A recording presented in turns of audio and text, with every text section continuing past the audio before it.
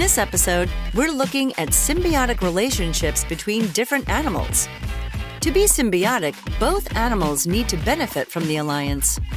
So, without further ado, here are the top 5 animal pairs with the oddest symbiotic relationships.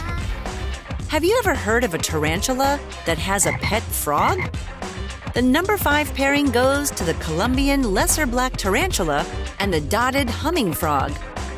The tarantula looks after the frog like a pet by protecting it and even leaving it bits of food to eat while they travel around. All the frog has to do is eat ants, a lot of them. The frog's job is protecting the tarantula's offspring from the egg-hungry ants. Next, we're heading to the oceans to witness how 2 creatures have become roommates. Number 4 on our list are the pistol shrimp and the goby fish. The pistol shrimp may be small, but its deadly weapon makes up for that. This shrimp shoots bubbles at up to 100 kilometers per hour and makes a sound louder than a gunshot. That's how it got its name. But the pistol shrimp does have a flaw. It's bad eyesight. And that's where the goby fish comes in. While the shrimp is digging its burrow, the goby fish becomes a top-end security guard for the shrimp.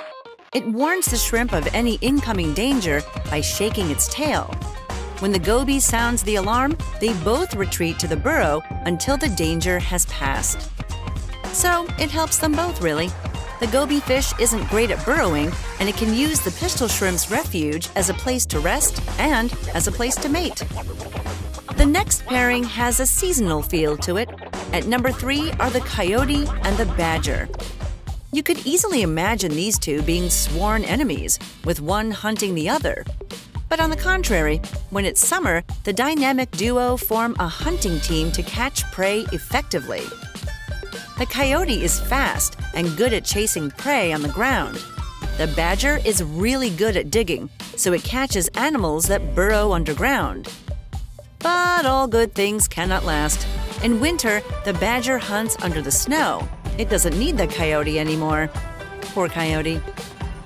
Now let's get back to the oceans, as we find another odd pairing between remora fish and sharks in spot number 2. Like some of our previous pairings, you would think that a remora fish would become a prime dinner for sharks. But sharks have a problem. Their skin gets itchy from being covered by parasites, and they're not exactly able to scratch themselves. The remora fish is right at hand to fix that issue. Sharks even seek out remora fish, which could put the shark in a dangerous situation. But once they meet up, the remora fish attaches to the shark. The fish gets a great ride and travels about the ocean, enjoying free meals from its ultimate protector, the shark. And finally, in the top spot is possibly the most opposite of pairings, the Nile crocodile and the Egyptian plover. You know how ferocious a crocodile can be. The Nile crocodile has one of the strongest bites in the animal kingdom. And one of the coolest names because it rhymes. The only thing that can get close to a Nile crocodile without being eaten? The Egyptian plover, a small bird that lives in sub-Saharan Africa. And what a sight it is! The bird becomes an avian toothpick for the crocodile, picking out bits of decomposing meat stuck in the croc's teeth. So the crocodile gets some excellent dental work, and the plover gets an easy meal. Ah, nature, you are wonderful.